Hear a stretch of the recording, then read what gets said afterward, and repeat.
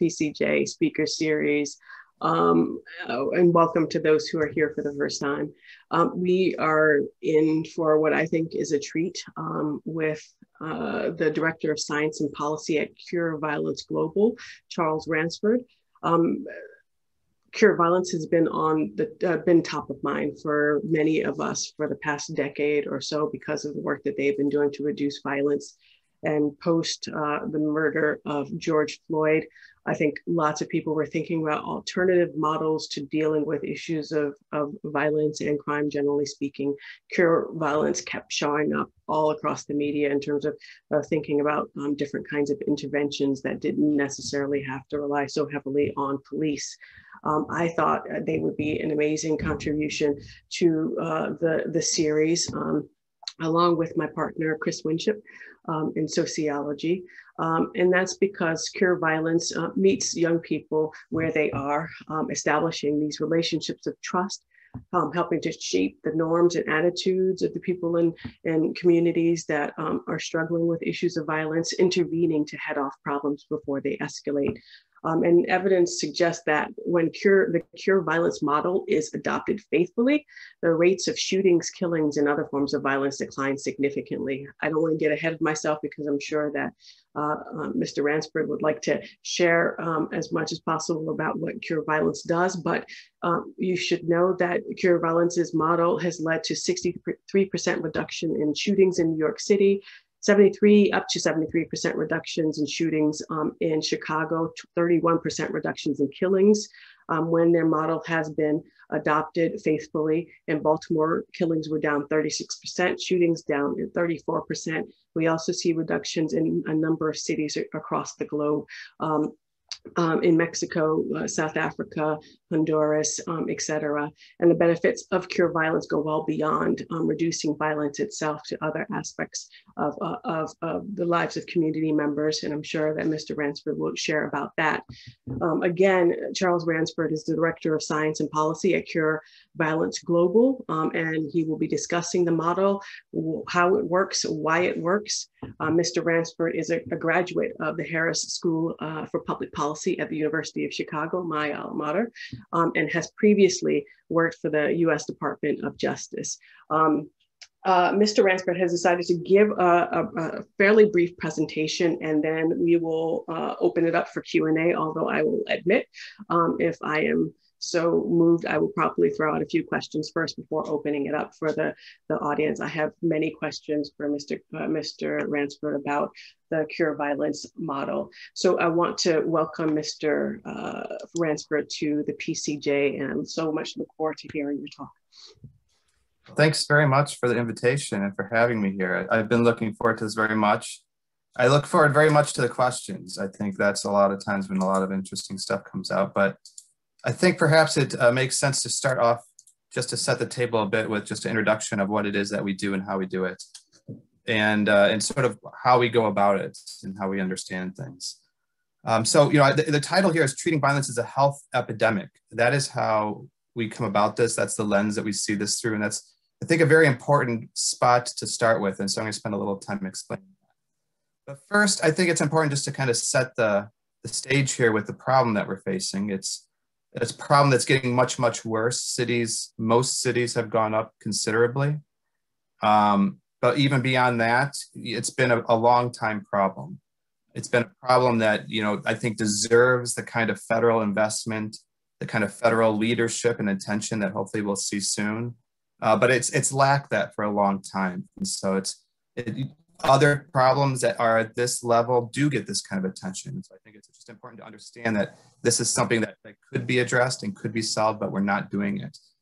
And furthermore, I think when we talk health equity, violence is at the top of that list. Violence is a problem that very much affects people of color at much, much higher rates. And so as health equity is a priority, we need to look at violence at the top of that list of things to address. So in my presentation here, I kind of want you to consider three questions.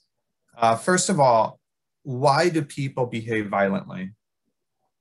Second, how can we best change behaviors, and specifically violent behaviors? And what role can you play? So just consider this for a minute before we launch, and then I'll kind of go into these. So I want to just start, right with the first question of how behaviors are formed. So fundamental to us addressing violence is kind of understanding where these behaviors are coming from.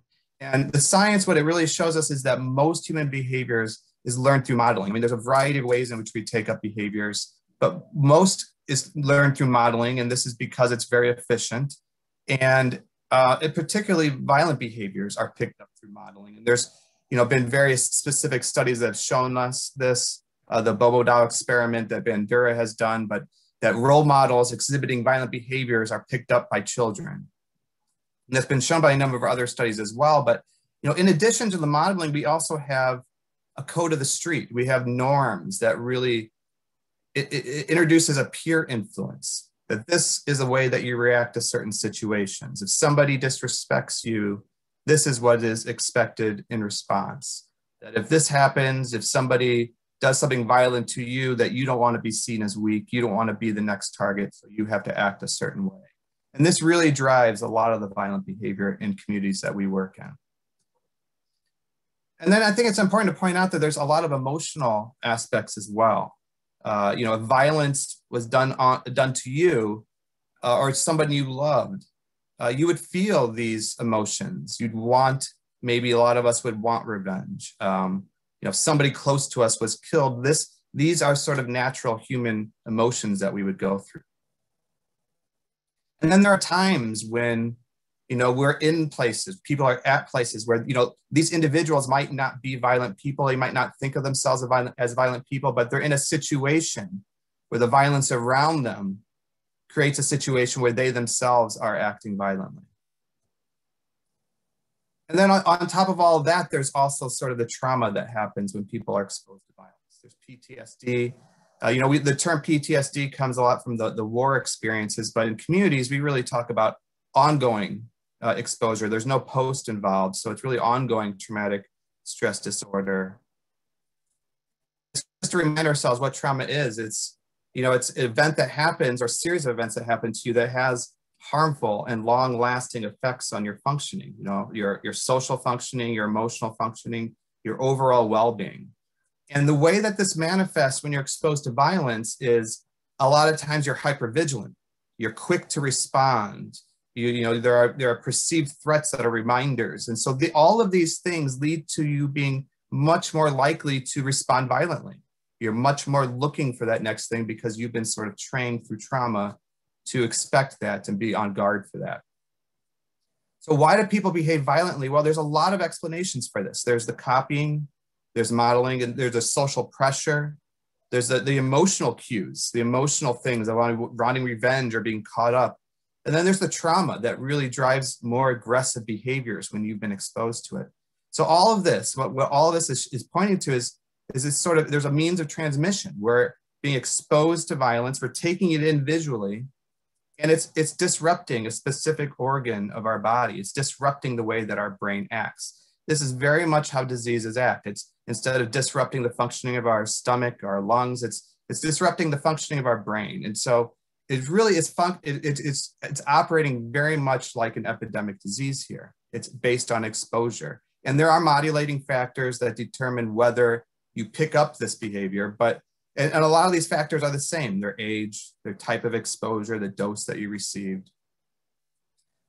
And by the way, this also happens across types of violence, whether it's community violence, violence in the home, suicide, all these types of violence, it really leads to these same sort of reactions to you. You pick up the behavior, you model it, you're traumatized by it and more aggressive because of it.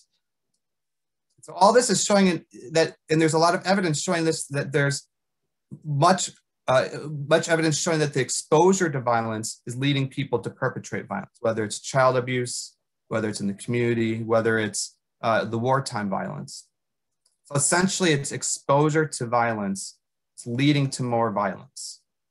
So we have a relationship like this, that the exposure is leading that individual then to either maybe retaliate, or maybe they're traumatized and are more aggressive, but they're spreading the violence. This is an epidemic health problem. So what we're seeing with violence is that people that are experiencing violence are spreading it in the same way that epidemics spread. And then once they spread to the next individuals, they go on spreading this problem. And so the way to stop this is by stopping that transmission. And when you cut off the transmission, you cut off that chain reaction of people being traumatized down the line. And there's specific methods of stopping epidemics. And this is what the method for cure violence is, but it's important to reflect that this is the way that we stop other epidemics.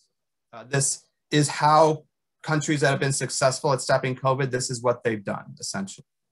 It's hard to imagine in the US because we've had a lot of failure when it comes to COVID, but when it comes to other epidemic problems, this is how we address it. When it comes to tuberculosis or HIV/AIDS, this is the method that is used. You interrupt the transmission, the people that currently have the problem, you stop them from spreading it to other people. People that are at risk of getting the problem, you address that risk and you lower their risk. And then any sort of norms that encourage people being put at risk, you change those norms. So we can imagine what these are for COVID. The norms are around mask wearing, interrupting transmission, they're identifying and telling people what their diagnosis is so they don't spread it and isolating them, and preventing future spread. That's really taking the at-risk people. That's nurses or nursing homes or things like this. So this is how we stop epidemics. And this is the outline that we use for stopping violence as an epidemic. So first, interrupting transmission. So there are people that have conflicts that are ongoing in the community, in communities across the country right now. These are people that could be spreaders of violence. That conflict could become violent. Maybe it was a shooting that happened that they want to retaliate for. Maybe it was a robbery that happened the night before. Maybe somebody was disrespected in some way. There's that conflict that could become violence if it's not stopped. And so we have violence interrupters who it's their job to go out and detect these things. So they spend a lot of their time out on the street detecting, talking to people, spending their time on the street corners that they know are hot, talking to people about what happened last night, talking to people about who's coming out of prison, who's challenging certain territories, whatever the problems of that particular community are, they're there in the community, sniffing it out, trying to figure out where that next conflict is. And then they're trained in how do you interrupt this. There are various methods of cooling people down, validating their concerns to make sure that they're not going to retaliate, distracting them with new ideas, or just reframing it. So we train in this, and the people that we put out to detect, they also know how to interrupt these conflicts as well. And then we also go to places we know where there might be a likely retaliation, hospitals. Maybe people that are shooting victims, we train people to work in hospitals so that they can prevent retaliations from happening. And then we also detect on social media. A lot of our sites are now using social media accounts to detect. They have keyword searches that bring up certain types of things that maybe something is happening within their district that they can respond to. And then they meet the people in person and try to diffuse a situation. So they're really doing everything they can to detect and then interrupt that conflict. Next, you look at the people that are most likely to behave violently, and then you work with them to reduce their risk. And so we look specifically at the community that we're working in. We do an assessment of who's committing the violence right now, what's the history of this. We develop a list of criteria, and then every client that we take on, every outreach worker has a client load of about 15 people. We look at that list and determine whether this is a high-risk person. And so one of the things that really differentiates the cure violence approach is that we're able to get to a much, much higher risk level because we're super focused not on people with drug problems, not on people that need a job, although a lot of the people that we work with have both of those problems, but we're focused only on the people most likely to commit violence. And so we really spend all of our time on that and assessing that, looking at it every day, every week, assessing whether we have the right clients, whether we're missing anybody, and if we are missing them, how we can get to them. And then last is about norm change. And so, a lot of times violence in communities goes unchecked, it goes unnoticed. We point out that this is not acceptable. We have events, we have marches. We also have meetings among people that are high risk, or friends of people among high risk, or relations or girlfriends of people at high risk. And we just try to walk the norms back. We try to have it. A lot of times what happens is people have an idea in their head about what's expected of them, but their friends actually don't expect that. They actually would be okay with them standing down at times. And so it's good to have this discussion about what is expected, when is it okay to back down, what are the rules of engagement, can we say no shootings in playgrounds, where can we draw this line to have new sets of norms where violence is not acceptable. And then all of this is done with credible messengers. And I think this is a movement in this line of work of violence prevention that has really taken off. And I think a lot of approaches now are doing credible messengers. They're hiring people from the right background, from the same communities, people that understand the work. But this is something that I think even when there's that attention to the idea of credible messengers, it's also kind of really hard to get it exactly right, because it's not as simple as the same community and the same demographic background. It's not as simple as somebody that has an arrest record.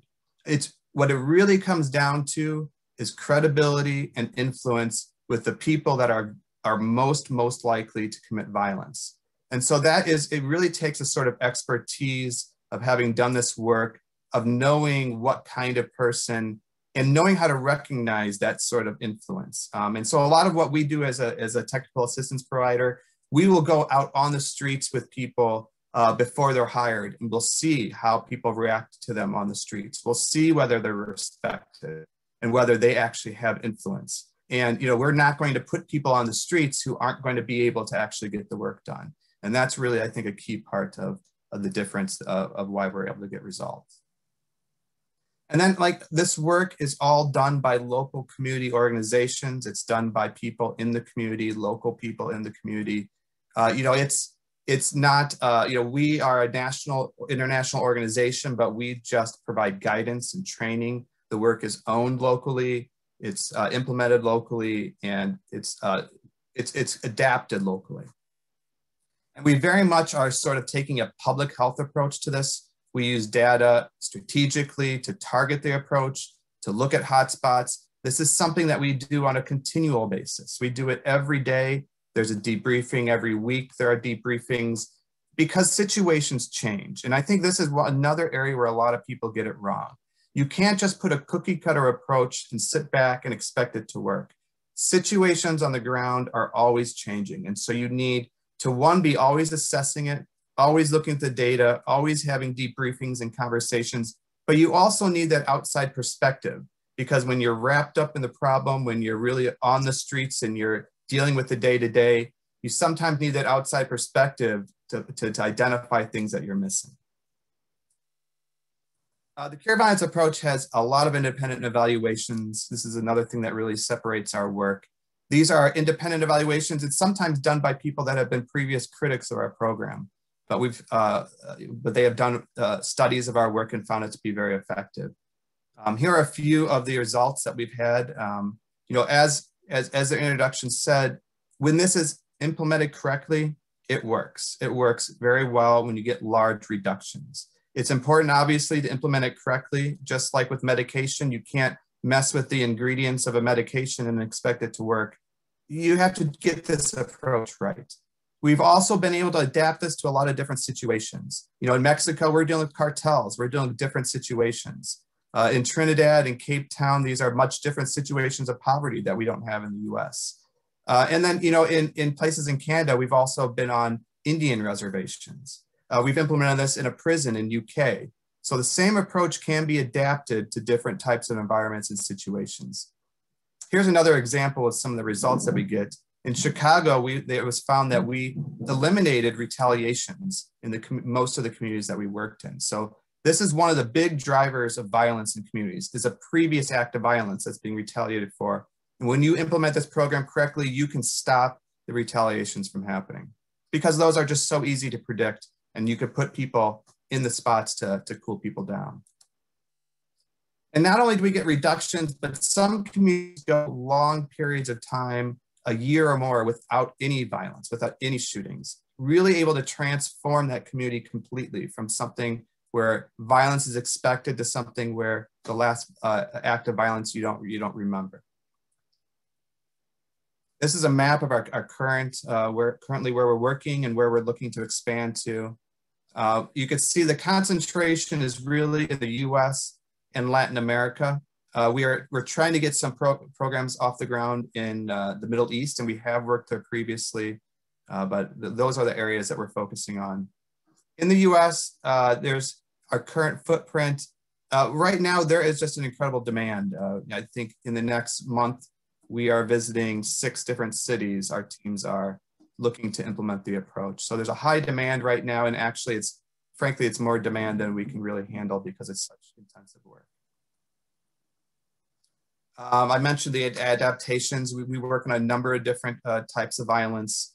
In addition to what I mentioned, we've also worked in schools. We worked on extremist violence in Morocco and other places. And we've also worked in conflict zones. We worked in Iraq and we worked in Syria. And this is an example of the results of the UK prison program. You can see that 5 out of 8 months, we stopped all group attacks, which was a serious problem in that prison previously. What sets the Cure Violence approach apart from other approaches? I mean, I think really it's the top three things here. We've been evaluated a number of times, 7 times, that show that we can not only replicate the model, but we can get large statistically significant reductions. And we've had a lot of experience of doing this, of not only implementing it, but of replicating it, of doing the trainings. We've developed a lot of trainings. And we have a lot of experience at what goes wrong and how to avoid that. So before I go to the Q&A, I want to return to this and the person that I circled, because I think what I think is needed in this field and what is needed in our communities is really just a re-understanding of this person here, the person who has been exposed. How do we want to treat this person? How do we want to see this person? The person who's been exposed, maybe it's COVID, maybe it's HIV, AIDS, or maybe it's violence, and they are being affected by it. Do we want to treat this person with suspicion and threats and fear? Or do we want to heal this person, understanding that there's a trauma? Do we want to heal this person and meet this person with care? It's taking this trip away from blaming the person, fearing, calling them thugs, and even away from this idea of bad choices, that it's you're a good person, but you're making bad choices, and fully understand this as a contagious process. That their exposure to violence, their trauma, it's holding them back, it's hurting them. And we as a community can heal that, and we can do something about that before the police ever need to get involved. It's really about looking at things through a health lens and framing things different. Not talking about this as a problem of gangs and thugs and homicides, which by the way is a crime, not a behavior. Getting away from this sort of discussion of things and getting into talking about it a bit differently, talking about exposure and health. How we talk about it, that is how we will then respond to it. So if we're talking about a gang problem, if we're talking about homicides, we're going to be talking about police responses. So we really need to be thinking and talking about this as trauma, as behavior, as exposure, as a health problem. And that is what we can do to really kind of reframe this in a way and get back to really understanding this individual differently and asking ourselves, what kind of community do we want? And what kind of way do we want to deal with this individual? But also, like, if we were this individual, how would we want to be dealt with? If we had a behavior problem of any sort, how would we want to be met with to change that behavior? And I think we know the methods to do this in a more humane way. We know the methods to do this in a way that can heal people. It really just takes prioritizing that. So looking back at the 3 questions, why do people behave violently? How can we best change behaviors? And what role can you play? I think I've given us some perspectives on this from my perspective, and hopefully those perspectives make some sense to you, and hopefully you've learned a bit about ways that we can really turn around this violence problem. Here's our website and my email address. I welcome emails from anybody, so please reach out if you have any questions. So thank you very much for that. We already are accumulating lists in the chat, which we will get to shortly. I have a couple of questions, and then I'll see if Chris has a few questions that he might want to ask. So my first question is about the changing of norms. I'm kind of interested in if there is a tipping point, like how many people must be engaged in such a way that ends up having an effect on the community's norms around violence. Do you have some sense about when this tipping point occurs, such that you feel like, okay, we are on the right side of this curve? Can you tell us more about that? Yeah, so I mean, this is like first of all, I want to point out this is like the kind of exact questions that I want our research communities to be asking, because like improving upon each of these elements of the program are what's needed. And so figuring out these tipping points and at what point and do you increase things or decrease things? These are the kind of things that we're asking.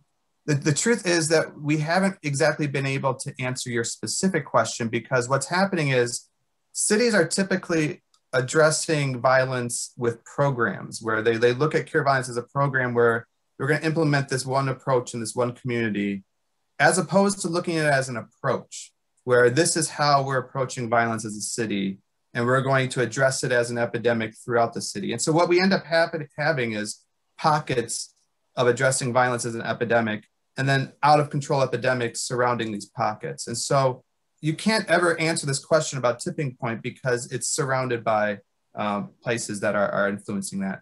But to say a bit more about like how we change norms, in my conversations with people I work with, one of the things I'm struck by is that it's really, I think a lot of times it's the staff themselves that are really setting this new norm.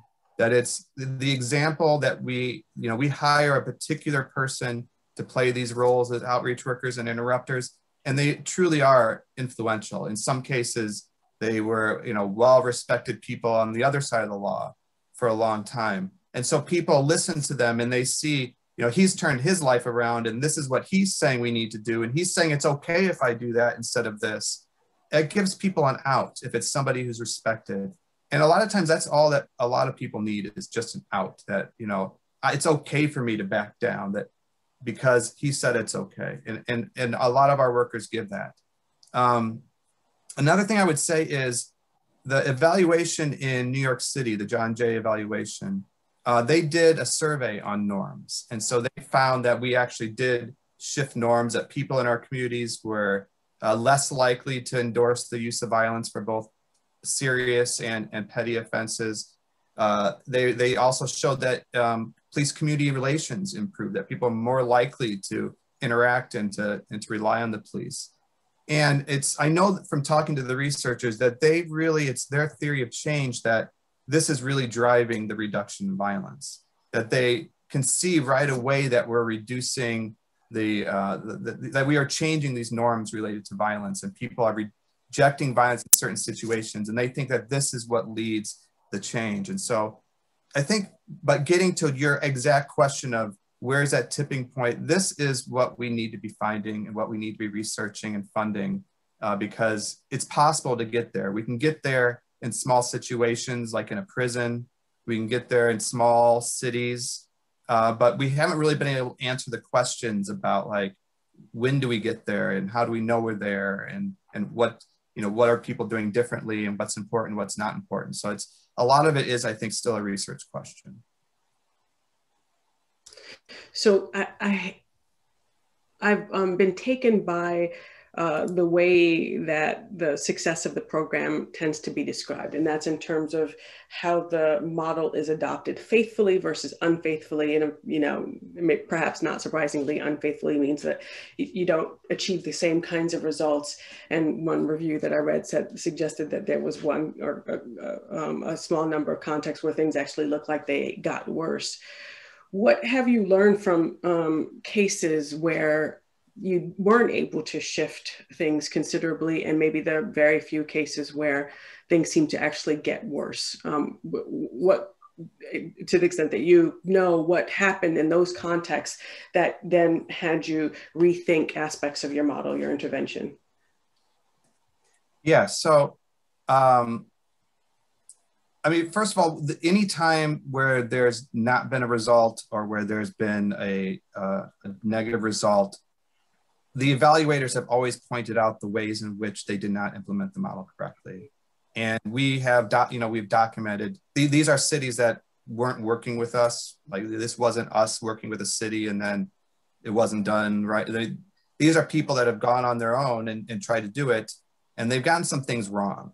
And there are a few things that are typically gotten wrong when people try to do this on their own.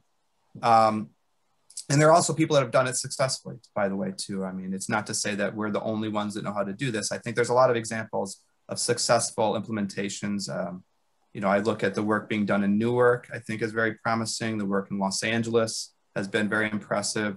So there's a lot of examples of people getting it right. And both of those places have, been partners, working with us, learning from us together. But when people get it wrong, I think one of the things that happens is, first of all, you start to lose your focus on who you're working with. It's in a community where there's just such high need, where there's a lot of problems. It's so easy to just, you're inundated with people needing a job or needing, a treatment or needing whatever assistance that they might need. It's really hard to maintain that focus because you want to help as many people as you can. But when you only have 5 or 7 workers who are devoted for a community of several thousand people, and there's, by the way, hundreds of people that fall in the category of high risk, you really have to stay focused. And so it's hard to maintain that focus. I think having outside technical support really helps you get that right. If you happen to have a ton of resources and can just have dozens and dozens of outreach workers, then the job becomes a lot easier. But if you only have a handful of outreach workers, then you really have to be targeted. The other thing is people, I think, hire the wrong workers a lot of times. A lot of times in the past, we've seen people hire people that have previously worked for that particular community organization, or maybe they're friends or relations of the person who's running the program, or, these are typical things that are done in other settings and work. But in this particular setting, it's the level of respect and influence and credibility that you have to have is just so specialized that you can't just hire anybody. It really has to be a particular person. And yeah, you have to spend a lot of time making sure you get that part right, and a lot of people don't. And then the other part is, the thing about public health is by design, you're always re-looking at the problem. You're always monitoring it and looking at the data and analyzing about what's working, what's not working. And so it's by design, it's sort of not able to fail in a way, because if you're failing, you should be asking the questions about why you're failing, and you should be making that adjustment. And so that's a lot of the role that we play, is helping communities understand how to do that. By looking at the data, we have a database that they plug into. We run reports for them on a weekly basis, and we're talking to them all the time about things that they might be missing, about workers that might need more clients, or particularly what happened to this particular shooting in their neighborhood. So it's really doing this constant debriefing about what's happening in the community. And it's not just looking at data, though. There's sort of the big data of what's happening, but there's sort of the little data of what are you hearing on the street. And so it's just so important to get people together. You get the outreach worker talking to the interrupter about, what did you hear? Oh, I heard something different. And then you start comparing stories, and you start getting to the bottom of what's happening. And, this is one of the things that just a lot of sites stop doing at some point, or they don't do it as much as they need to, because you're busy. You got this client you're worried about, or you got to get on the streets to talk to people. It's easy to stop doing that sort of meeting, but it's just so important because you have to exchange this information and really strategize on a continual basis.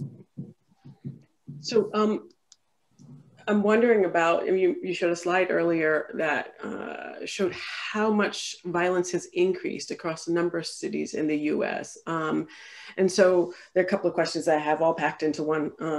And how many of these cities or neighborhoods where Cure Violence has done its work, has implemented its program, have we seen spikes? And to the extent that you have, what does that mean about the long-term impact of the program?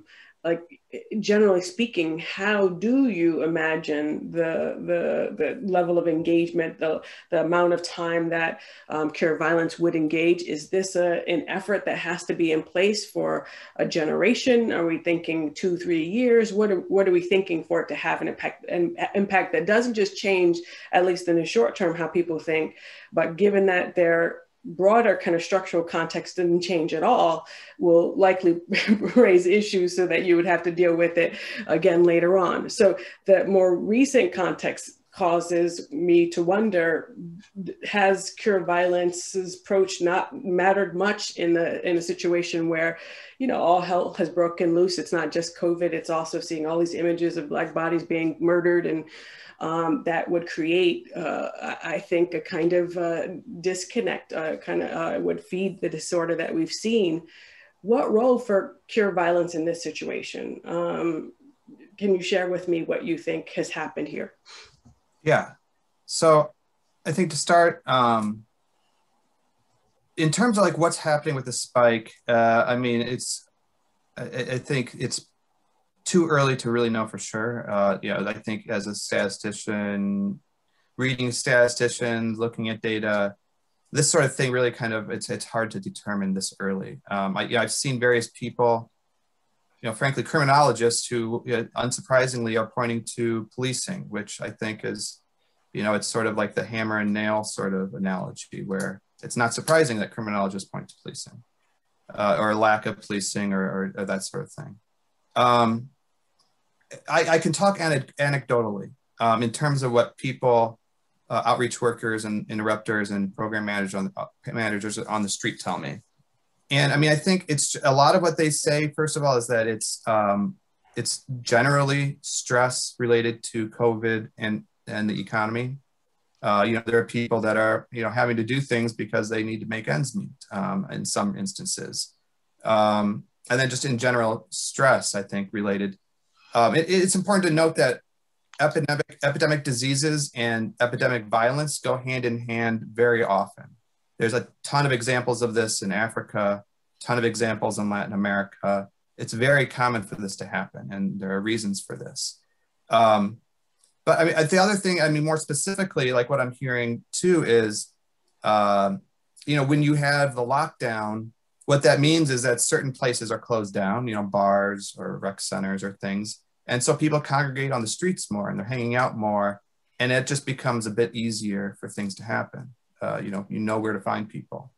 And so a lot of things, like I know in Chicago, the program manager that was working there, he was telling me that they would have instances where people would just kind of drive at the end of the block and shoot down the street because they would know that there's, they were having a party there at night or something, and they would try to get somebody. So you have a lot of things like that happening too. So, COVID is definitely having a big effect.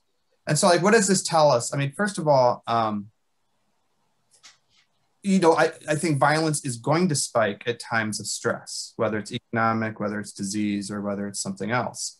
That happens. And we need epidemic control efforts in place to try to keep that from happening, or just try to keep the spike from happening as bad as it could be happening.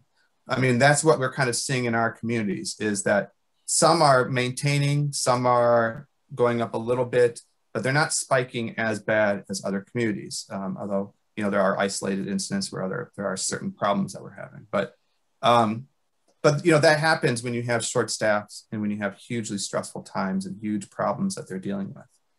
I think more generally, you're asking the question about amount of time, how long do we have to fund this program to before we can back off and just go back to normal where we don't have violence.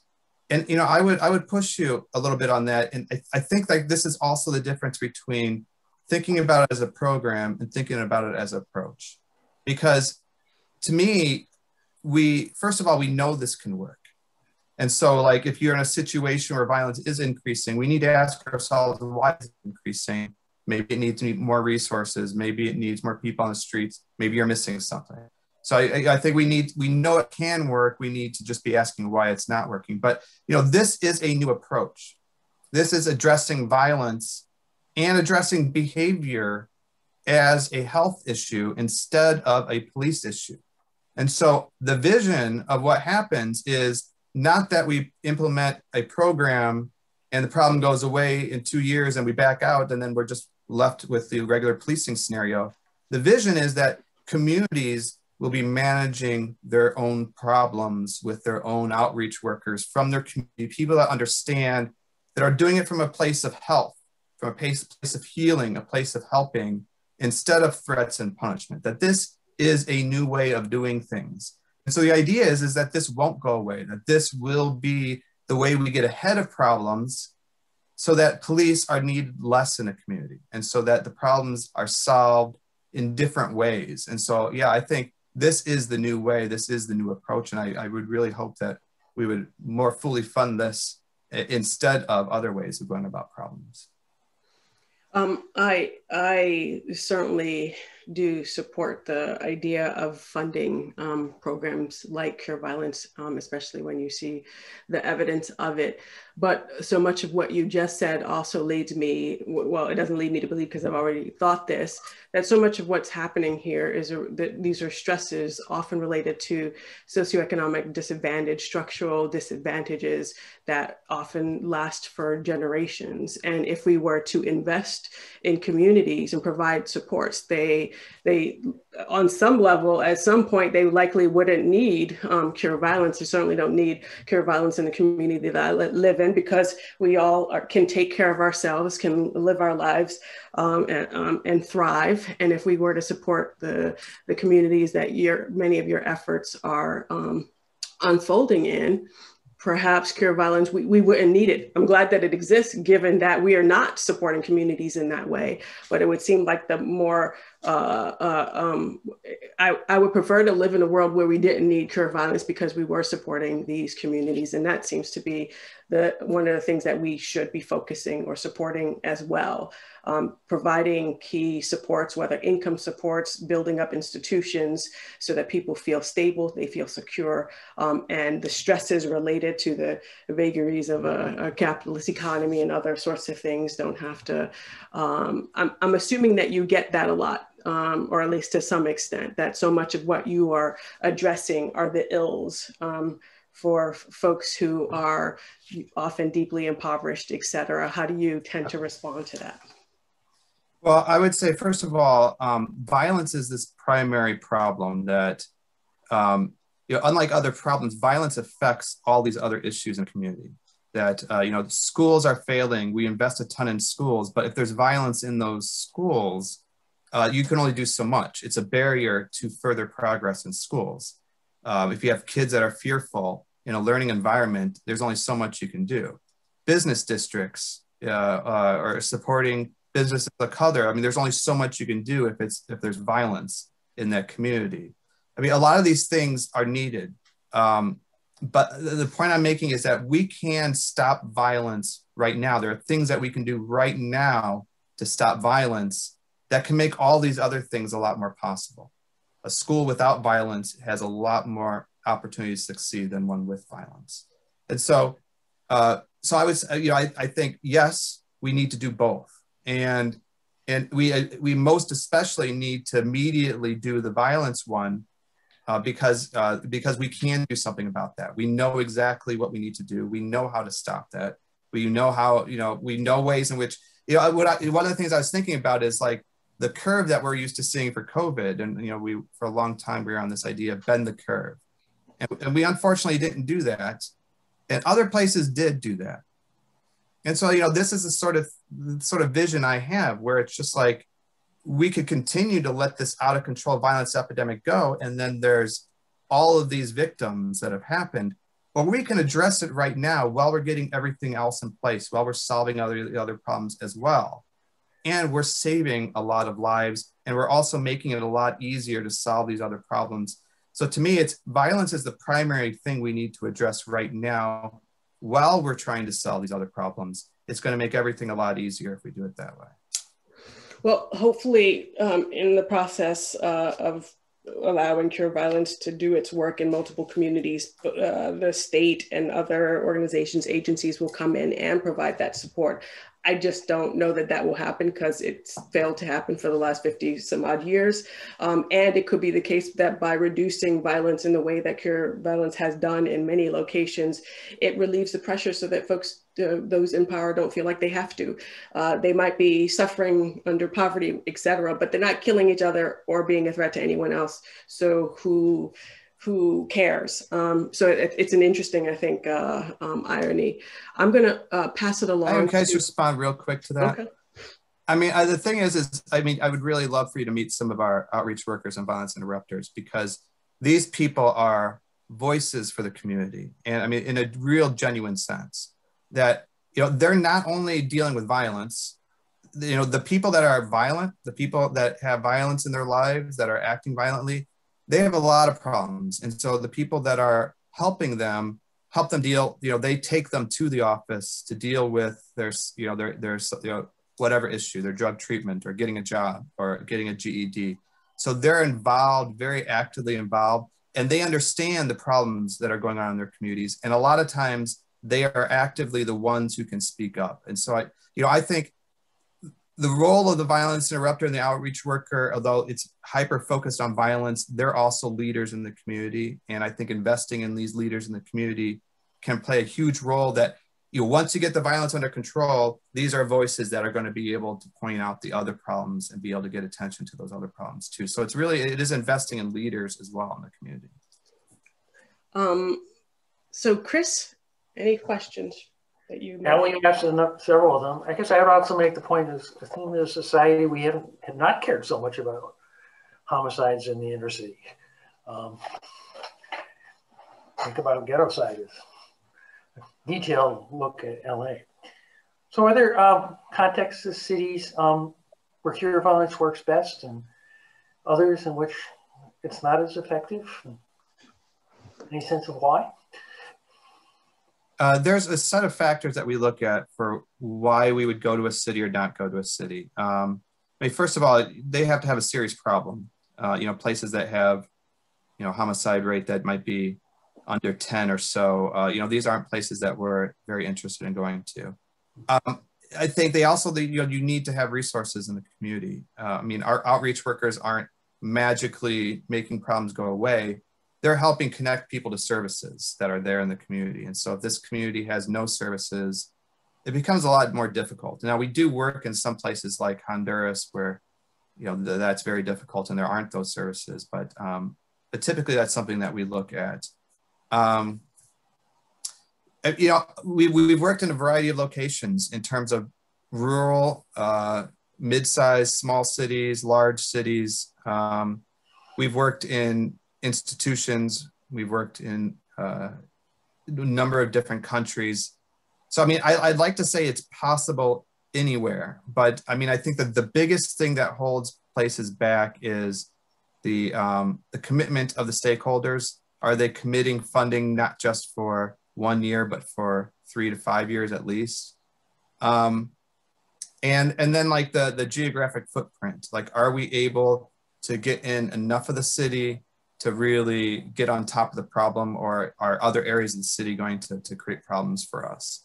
So, I mean, these are some of the things that we look at, but yeah, we've really tried it in a number of situations and found that we were able to get results in pretty much all different types. Yeah, well, I think you've already answered my question, but do you know much about the Boston Street Safe program, which I was one of the evaluators? It shares a lot of the stuff that seems. I do. Yeah, I saw a presentation. We ended up finding no effect. Of course, Boston is not a above 10 city. It's a city with relatively low rates of violence. And maybe it's the wrong model for that kind of context. Yeah, well, I mean, New York obviously doesn't either, but we work in pockets where there are bigger places potentially. I mean, I'm familiar with the model, but not enough to really get myself in too deep talking about it. But I think there are important differences just in how I know that they were more embedded in the gang, which is sort of maybe the older approach of doing outreach.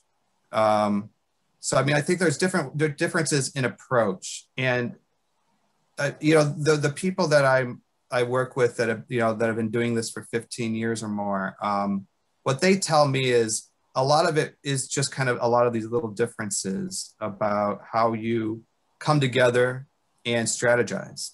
And so it's although things might look on paper to be very similar, if they're not doing some of these little things, it really just makes all the difference. And they're not necessarily hard, they're not hard things, but they're things that people know, so they feel like they know what to do, but it is kind of hard to do continually and know how to do it on a regular basis on your own.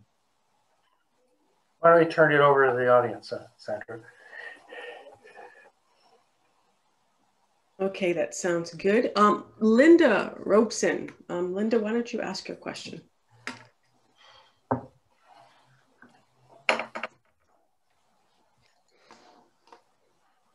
And so if not Linda, Lauren Honigman asks, is there buy-in from the people that you're targeting? I'm assuming there has to be, otherwise you probably wouldn't be in the community, but is there buy-in, and how is buy-in achieved?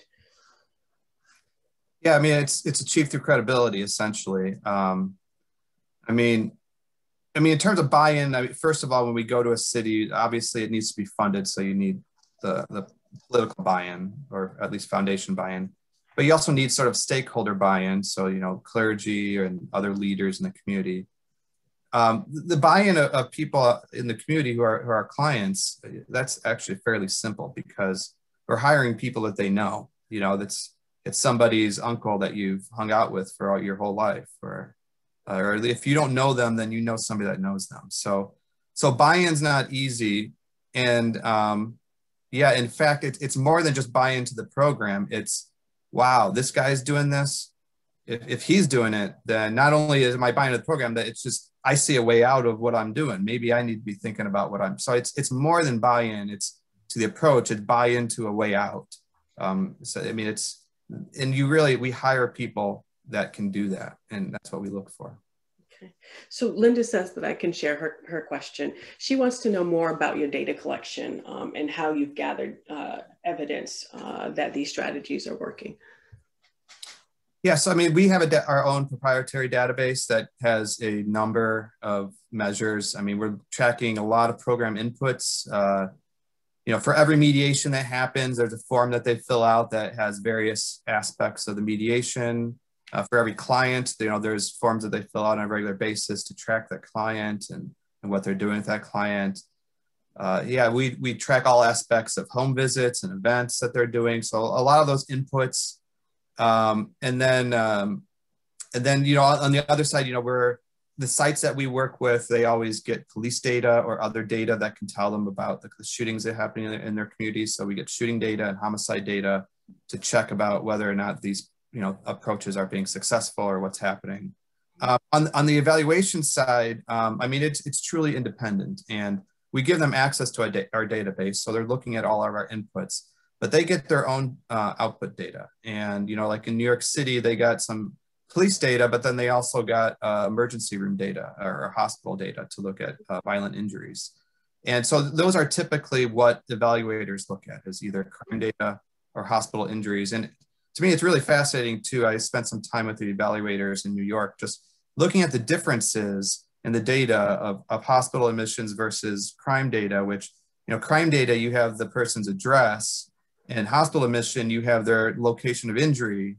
And so, you know, like we're supposed to be dealing with our target area.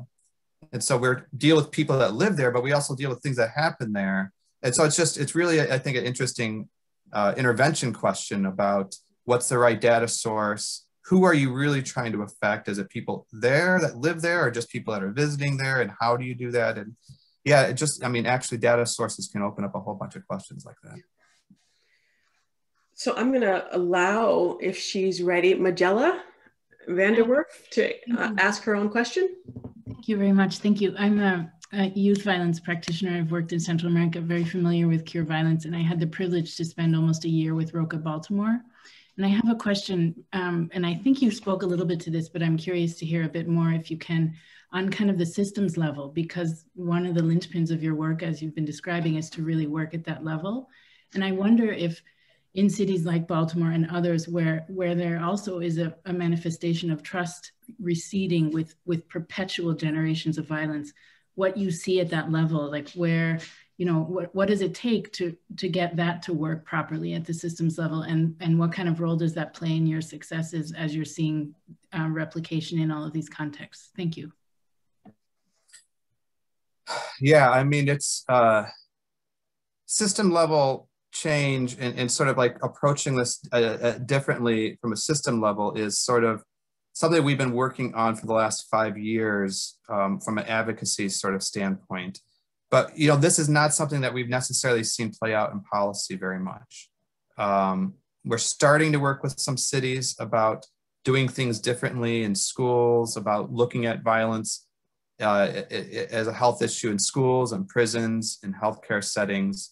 But, you know, we're really just kind of at the stage of having this idea and having people being open to this idea. I think, you know, I've been amazed at where this field has come in the last 5 years, frankly. I remember the last election cycle, you know, there were no candidates talking about violence as a public health issue. And this time they all did in the primaries, they all did.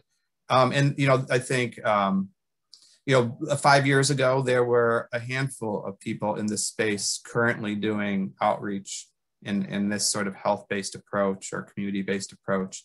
Now there are dozens of different approaches, different organizations. There's several in one city. Baltimore has several, Chicago has several. And so you know, this field has definitely changed. And so I think, you know, as recently as 5 years ago, this idea of system change and sort of system level approach change was a brand new idea that nobody really even understood. And so I think like now we're just finally kind of getting the allies in order to understand this in the same way and really hopefully pushing to make these changes. But as of now, I would say that we really haven't had much of success in that level. And frankly, it's stood in the way. It's caused a lot of programs to have funding cuts and lose funding. It's, you know, when you view us as a program, then when budgets get tight, it's easy to cut a program as opposed to an approach. So it's caused a lot of problems, and hopefully in the next few years, we'll see that change. So the next question is from Joy.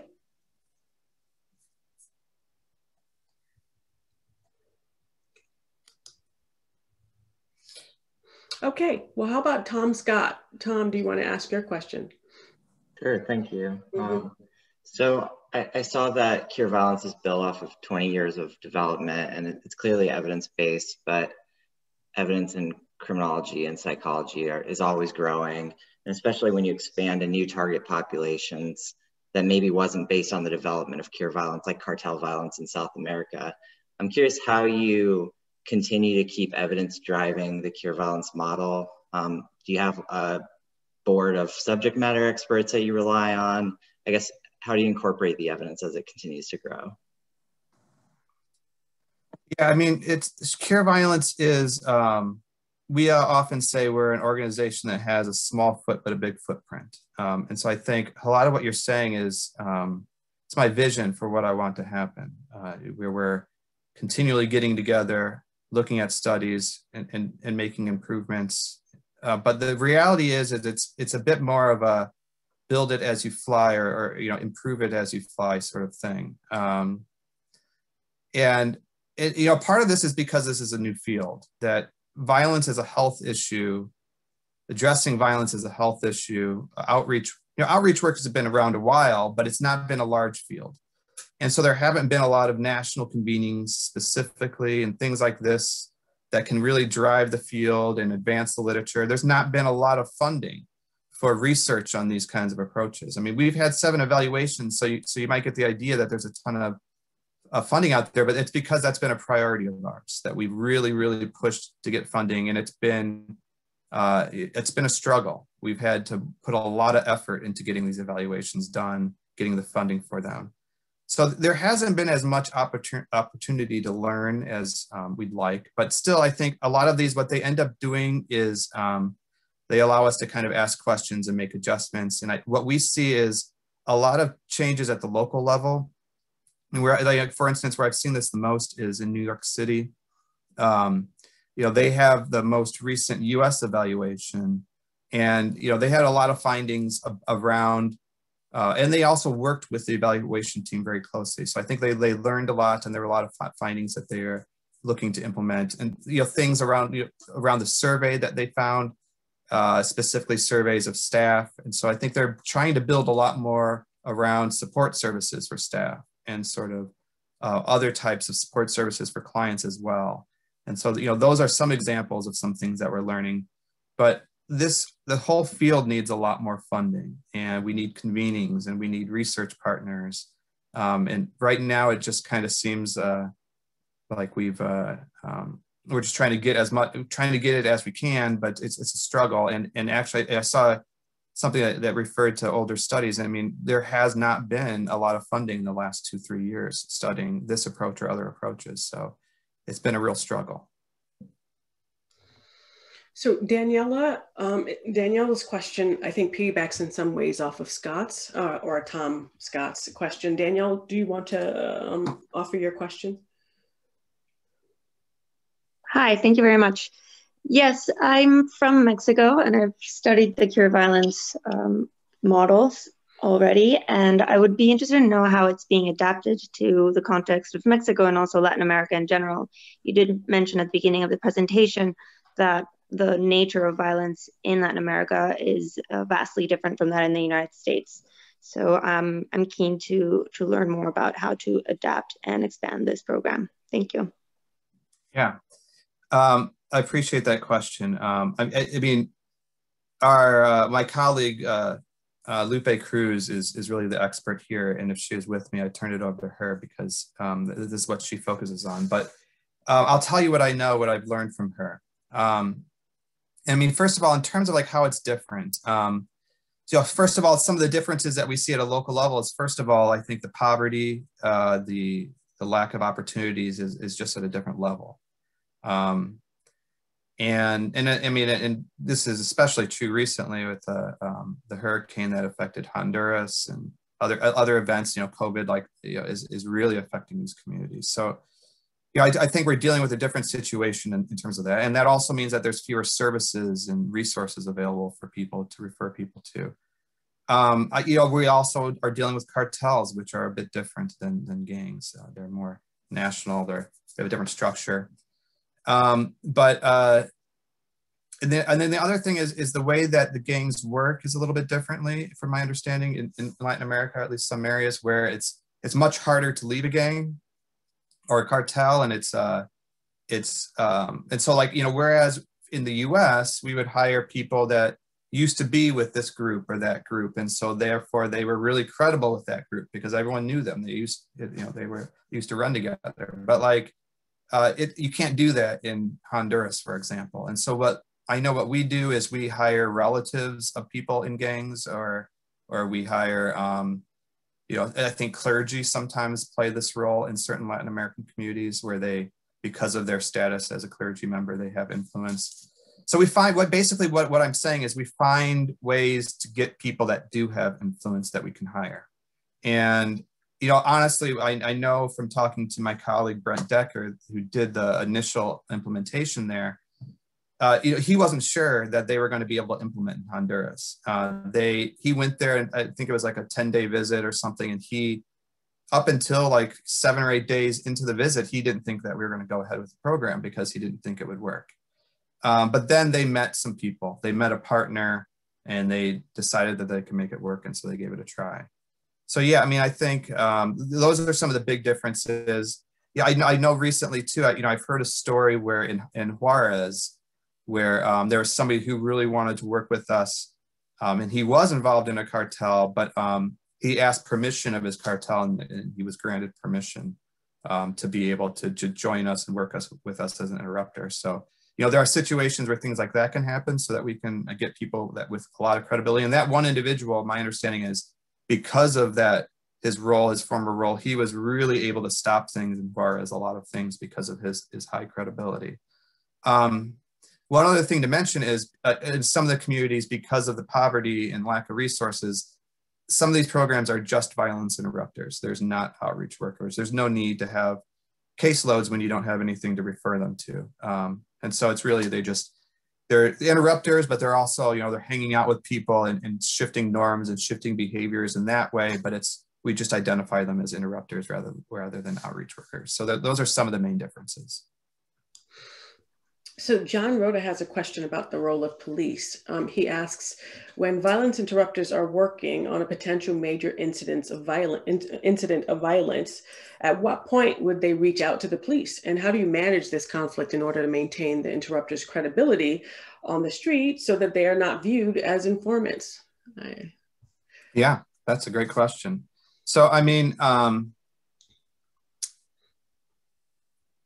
this is something we obviously train in. We not only train what to do in situations like this, but also how to keep yourself safe if maybe your own life's at danger.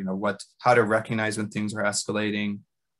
I mean, what I would say simply, I guess, to answer this is, first of all, you ask a lot of our interrupters, and they'll tell you they can mediate, they could stop any conflict. If they know about it in time, they know how to talk somebody down. They know what to say to them. So. That's obviously a lot of boasting, but on the part of, you have to have confidence to do this work. And so I think a lot of people have a lot of confidence that they can do that.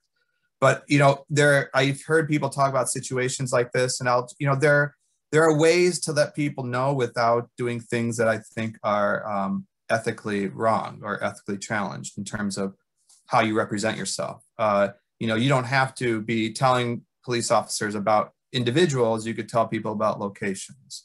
Or you could tell people to look out at a particular time or things, or just a lot of times it's just be present in this area.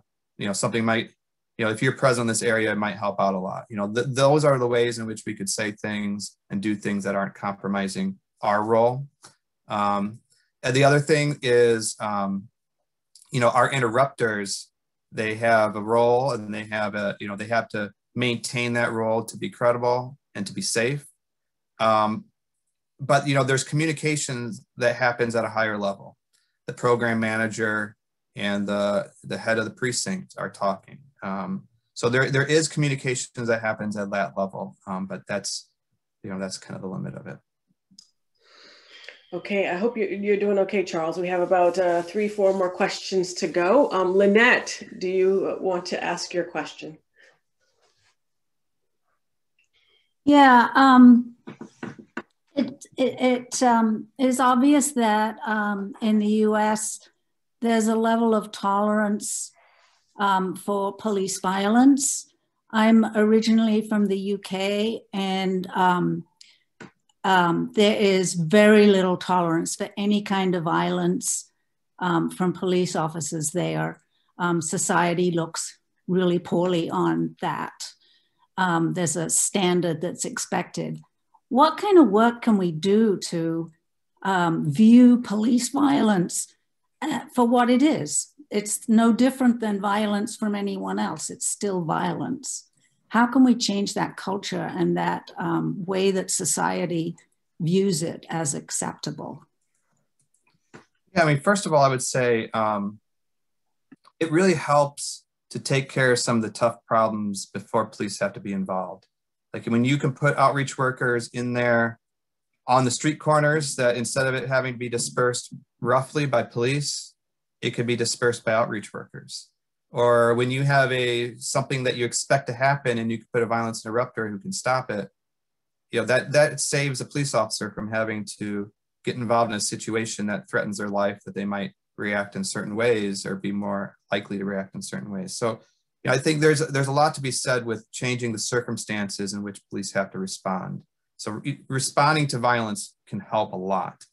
But in terms of specifically police violence and what is happening, what we're all seeing and what has been there for a very long time. I mean, first of all, I'd point out that violence is contagious. The problems that we're seeing in police departments, it's a contagious problem. It's a problem of norms, it's a problem of behaviors, and it's a problem of exposure and trauma. I think police officers a lot of times deal with things either in the line of work. There's been a lot of studies about officer trauma and their behavior because of it, behavior in their homes and behavior in the streets. And I mean, we have to deal with this, first of all, as a health problem. We have to recognize that there's a lot of officers that need treatment. They need healing. They need to address their trauma.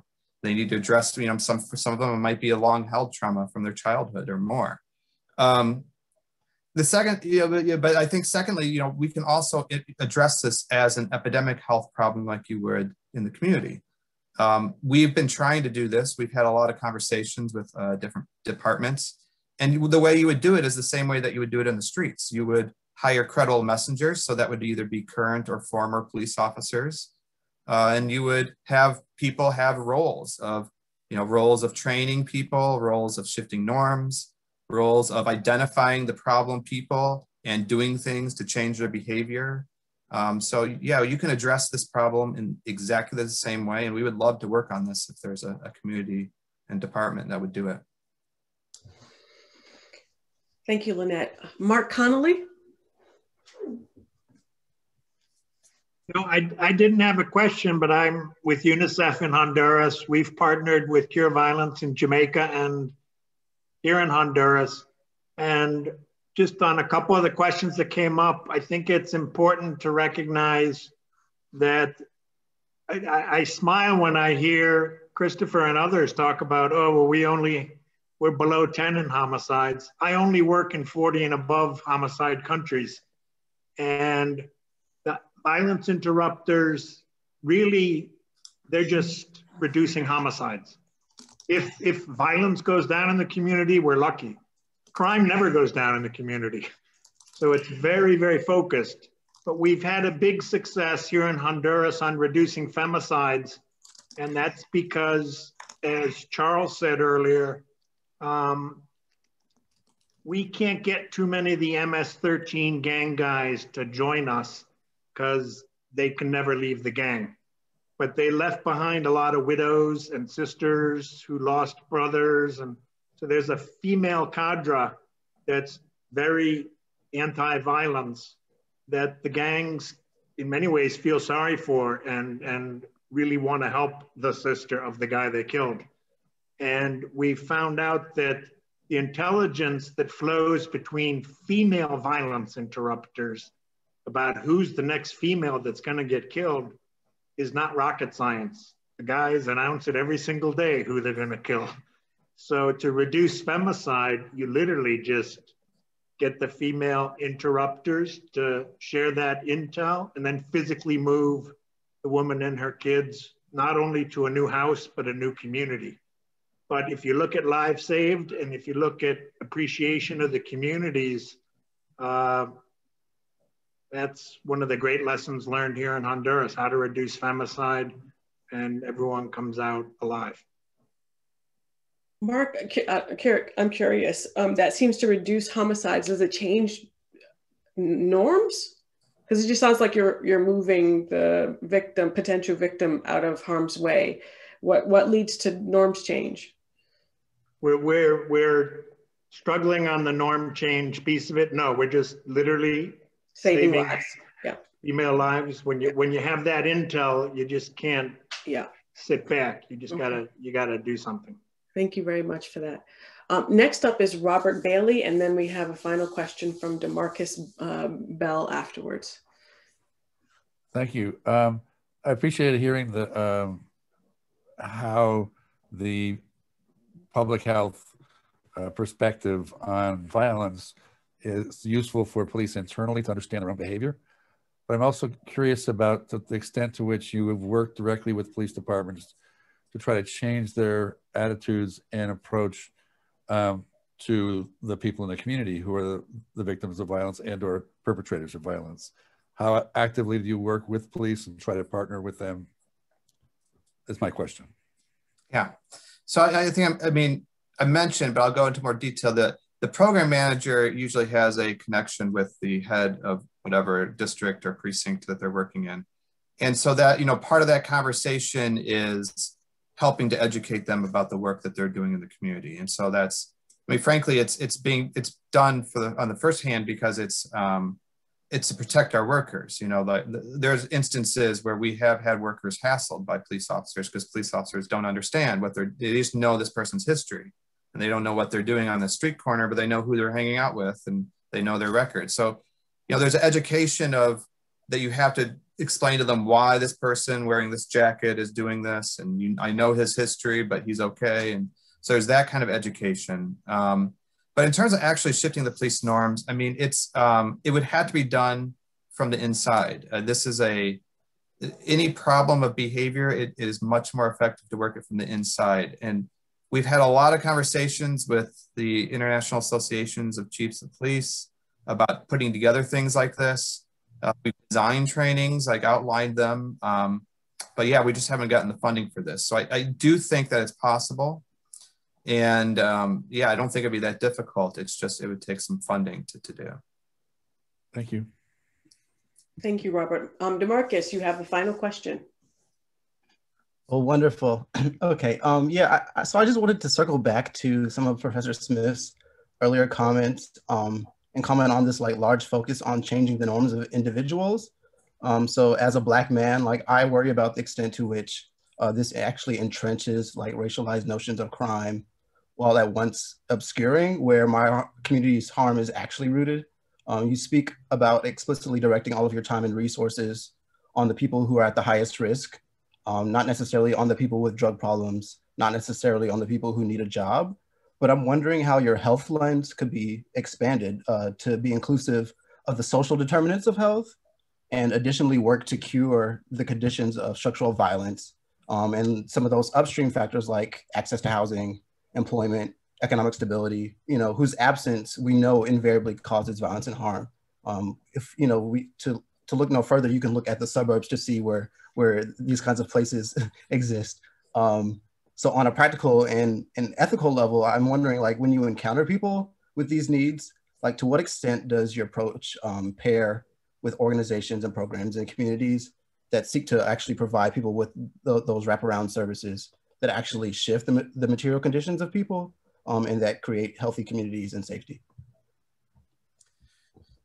Thanks for your question. I mean, I think, first of all, the first step in establishing a program site, once you've hired the workers, once you have the organization identified that's doing the work, is really to assess the particular program site. And so you're really getting a reading of what you have in that community available. And so, our program managers, our outreach workers, they're in touch with the different services. They're in touch with employers who are hiring. They're in touch with there's a list of things that their clients might need. And so they know where to get each of those things. And so, it's not as if people come to our offices and we turn people away. We're not going to deal with you. We are holding events where we invite partners, we invite social service providers. We are having, giving opportunities for people to learn. I mean, these are embedded community organizations who have been doing this work for a long time. And so a lot of times the organization's doing cure violence, but they're doing a dozen other things as well. And so it's incorporated into the work that they're doing as a whole.